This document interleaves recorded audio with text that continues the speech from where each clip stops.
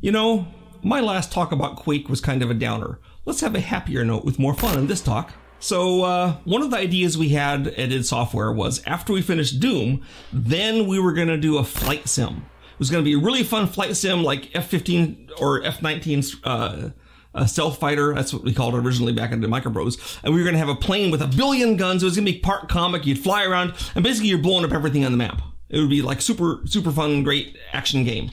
Everyone wanted to do a flight sim. But after we finished Doom, we didn't have the wherewithal to actually do a flight sim yet. John Carmack was working on the 3D thing, so we said, well, we can't do the next game yet, so let's do Doom 2 in the meantime. Then by the time we finished Doom 2, before we could do the flight sim, we did Quake, and then we realized we were only going to do things forever. It's hard for a computer game company, unless it's super gigantic, to actually move into a different genre. You know the old genre, you know how to do the old genre, learning everything new takes a year or so for your personnel. It's just tough. So they didn't push. This is not unique to id Software. It happened to Ensemble Studios too. Like when I was brought into Ensemble Studios, I came there fresh from doing Quake, right?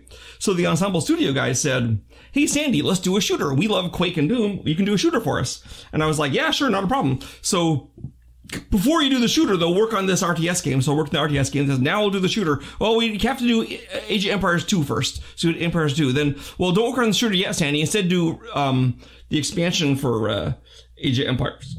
Excuse me, Age of Empires 2, which is the Conquerors. I said, okay, then we're going to do Age of, and we never got around to the shooter. Obviously, Ensemble Studios never did a shooter.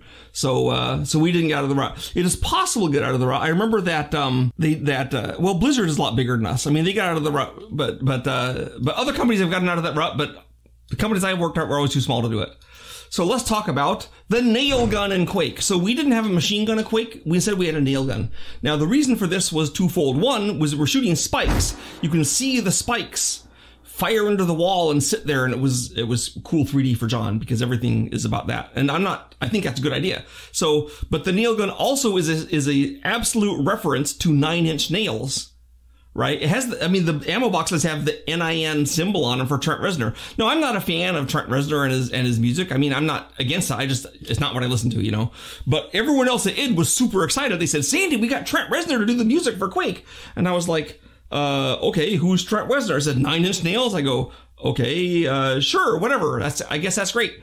So Trent Reznor actually came to the studio, and all the people went out to eat with him, and I didn't for some reason, and I can't remember why I didn't, but maybe I should have. So they went out, and they had some other guys there, and when they were out at dinner, American McGee, who was along with him, had PCP put into his drink, and he got like really sick and had to go home, and he was sick for the next day. Now, we don't know who stuck American with the PCP. We know it was not Trent Reznor or any of his guys. There was a claim that it was someone from Pantera because they were there too, but I don't know. I have no one to accuse. All I know is that American McGee got PCP and he was unhappy about it.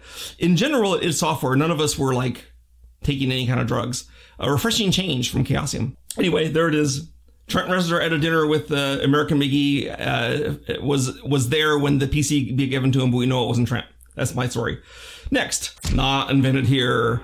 id Software had a really bad case of not invented here. Now, this is the concept, in case you don't know, of there's a cool idea, but it didn't come from inside your group or your company or your school or your whatever your profession. And so it must be bad sight unseen because only people from the in-group can have good ideas. This is a really prevalent thing among game companies. And the reason it is that game companies have to feel they're the best at what they do. They're really good at doing games. They're the small crew trying to do the best games on the market. And therefore, if we're doing the best games in the market, everyone else must be doing worse games. Now, id Software had a super bad case of this. I remember Unreal was looking pretty good, the Unreal Engine, but there was a lot of smack talk about how, Unreal's really dumb because it carves out its hollow spaces from a big cube while we build them like carpenters out of slabs as though it mattered, you know. Now, when I went on to Ensemble Studios, me and some other guys, the designers in general, fought really hard against the not invented here thing. We would say, look at this game. It doesn't do everything the way we do. In many ways, it's worse than ours. Some ways it beats us. Let's look at it.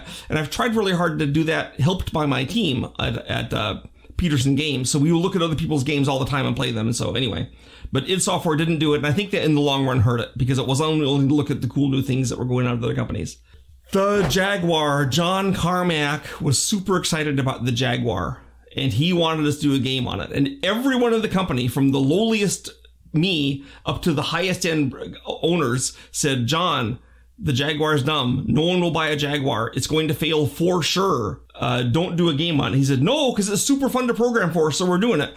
So he did it, and no one else would help him on it. So guess who helped him on it? Me! I got assigned. I had to redo all the levels in Doom to fit on the Jaguar. So we had to like super simplify it. Monsters had to be like a single direction. It was all this stuff I had to do, changing all the levels so they fit in the Jaguar. So I did that. So that was my job for about 6 weeks, making everything fit on the Jaguar. Because when nobody wanted to do a job, I got to do the job. I had to be the grown-up, I guess. So, the lightning gun in Quake. I love the lightning gun. Everyone loves the lightning gun. The lightning gun uses the exact same basic 3D art that the hammer was going to use for Quake. Like when Quake, the guy hit the ground with the hammer, the crack went out. That's how we did the lightning, like that, except, you know, in 3D instead of 2D. We also early on got the idea that when I fired into water, it would electrify the whole water thing, and that made for some really interesting interactions, which was cool. So early deathmatch was really fun on Quake. Like, to test it, we said, let's try it. We made a giant box and had guys spawn up in the air so they'd fall down. And then just everyone ran around this giant box with gray slab walls and killed each other. And we played that way too much, it was really stupid, but they just literally were running around and shooting each other in a big box, and that was the fun thing to do. Because there hadn't been as much the same kind of deathmatch before. I mean, there had been deathmatch obviously in Doom, but you know, it was like a big deal. So finally we started to make dedicated deathmatch levels. John Carmack was really good at those. I didn't make any. I felt I was better at puzzles and traps have no place in deathmatch. Oh, one more thing. So one of the things, I'm a believing Christian, right? And I don't mind putting images of Christ into my games. I'm not an iconoclast, and Quake has images of Christ. I don't think they're blasphemous. They're kind of artistic levels, artistic images there, right? But so I didn't object to having images of Christ. So John Romero, who is like not a believing Christian, which is fine, I still got along with him. He decided to he was using textures to do things, so he made a floor plate and it had a picture of Jesus' face on it. So you'd go step on Jesus' face and that would open a bridge. And so I went to John, I saw it in the level, and I was like, I said, hey, John. He goes, what? He says, you know that cool floor plate you have in the shovel? He says, yeah. I said, how about putting something that you step on besides Jesus' face? And he goes, and he had never thought about it. He goes, oh, good call. So we changed it. So there's my strike for Christianity in Quake. So that's some fun tidbits. Hope you enjoyed this peek into constructing a game classic. In other news, you should like me with hit the like button. You should consider subscribing to get more stuff from me. I publish mostly every Friday. If you want a reminder, you can sign up for notifications. I don't have a Patreon because I don't think it's right for a business owner, but I am a business owner. Check out my Petersen Games YouTube channel. You can subscribe to it. Also, right now, check out this awesome product for sale on the petersengames.com website. Thanks.